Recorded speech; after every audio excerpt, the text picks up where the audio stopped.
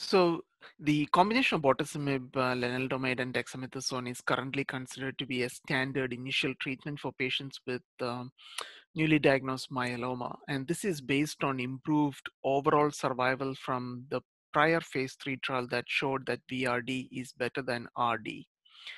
Now, there have been phase 2 trials that suggest that carfilzomib is a better proteasome inhibitor when combined with lenalidomide and dexamethasone based on both studies in relapsed disease as well as in newly diagnosed setting. But in the newly diagnosed setting, it has been phase 2 trials.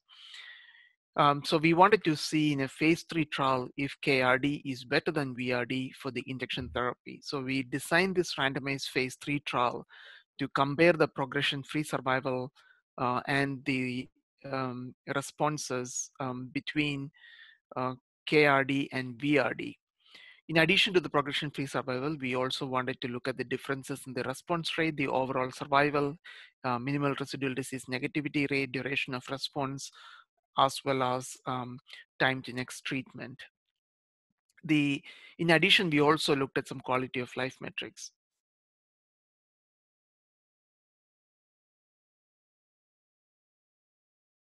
Right. So this clinical trial, as I mentioned, excluded patients with high-risk disease. We only allowed patients with translocation 414 amongst the group of patients with high-risk disease.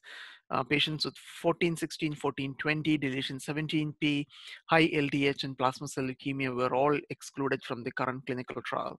So the results of the trial cannot be extrapolated for use in the for deciding whether VRD or KRD is a better regimen for patients with high-risk myeloma. Similarly, this trial was only designed for patients who are not planning on going for an upfront autologous stem cell transplant. So if you're thinking about induction therapy for an autologous stem cell transplant, KRD or VRD either would be the question the answer to the question of which is better in that setting is unanswered based on this clinical trial.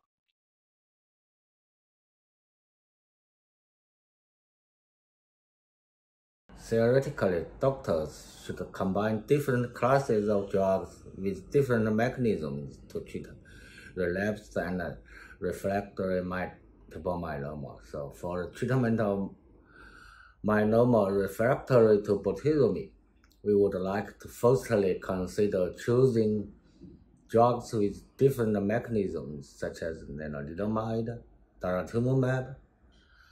If these drugs are not suitable to the patients because of resistance to previous treatment or not available or to toxicity, carfilzomib should be considered being included in the regimen for these patients.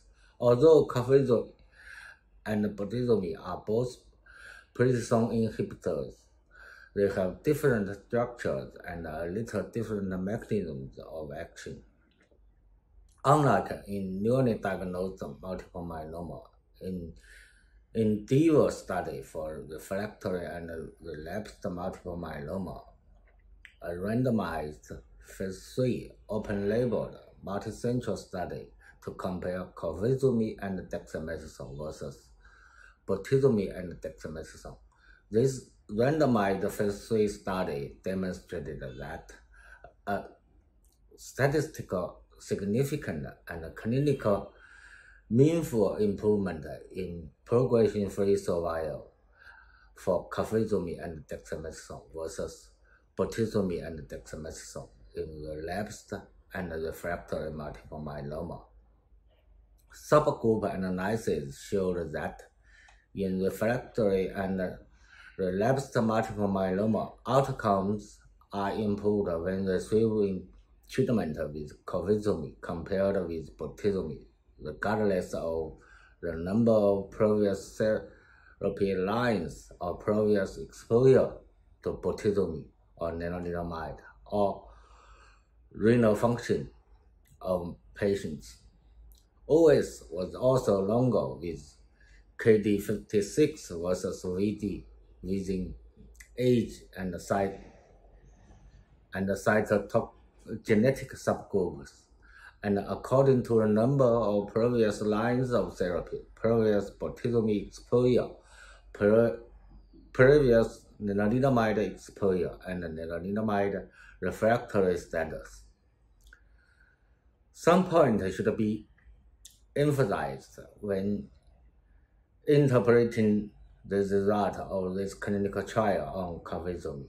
One, an endeavor study for refractory and relapsed multiple myeloma, the dosage of carfilzomib was 56 milligram per meter square. In both clearance and endurance study, carfilzomib dosage was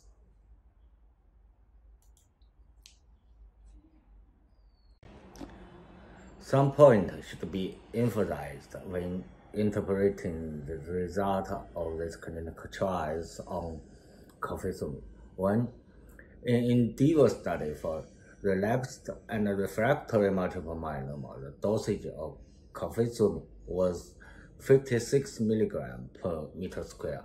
In both clearance and endurance studies, carfilzomib dosage was 36 milligram per meter square. So the best dosage is still under investigations. Two, an endeavor study for refractory and relapsed multiple myeloma.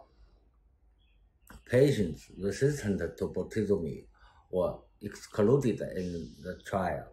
So it remains unclear whether carfilzomib could benefit patients with multiple myeloma resistant to bortezomib and how high carfilzomib dosage should be taken in these patients.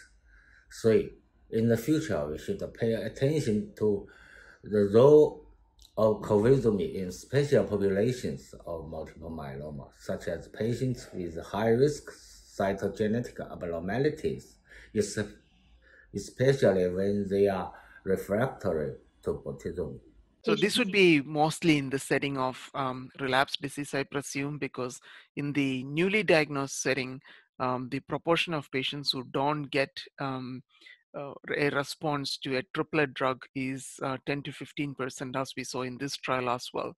So for those group of patients, we certainly can switch to another class of drug, but more than likely a monoclonal antibody like daratumumab based combination would be appropriate. Similarly, in the setting of relapse disease, if someone's refractory to bortezomib and carfilzomib, then we should think about using a combination that includes a monoclonal antibody with an immunomodulatory drug like lenalidomide or pomalidomide, depending on the situation.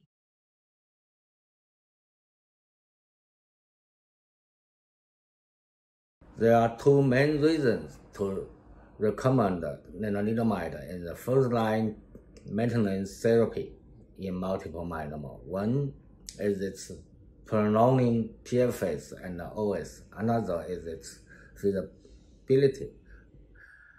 There have been a lot of data supporting the role of bortezomib in the maintenance therapy in multiple myeloma. In our daily clinical practice, we use bortezomib in the maintenance therapy in patients with renal insufficiency, ones with high-risk cytogenetic abnormalities, in particular ones with double hit or triple hit diseases, ones not tolerant to lenalidomide, and in ones in which the response has room to improve. For example, if a patient's response remains VGPR after lenalidomide maintenance, we could add bortezomib to the maintenance regimen. Right. So the bortezomib as a maintenance therapy has been studied in a handful of trials. There have not been any randomized trials looking at bortezomib maintenance versus no bortezomib maintenance. Based on the data that we have from all these different studies, our recommendation currently is to use a bortezomib-based maintenance in patients with high-risk disease, such as those patients with deletion 17p and 414 and so forth. Those patients, it would be worthwhile, if possible, to do maintenance with a combination of a proteasome inhibitor and an IMiD. So our practice currently for patients with deletion 17p would be to keep them on a combination of bortezomib, lenalidomide, and dexamethasone till disease progression. Dr. Kumar, may I ask you a question? There are a lot of guidelines on myeloma in different countries. In America, both NCCN guideline and MSMART consensus are well known. Many Chinese doctors take them as Bibles in the management of multiple myeloma. Do you have any comments on their differences of these two guidelines, or how do doctors should follow them in their daily practice? Thank you.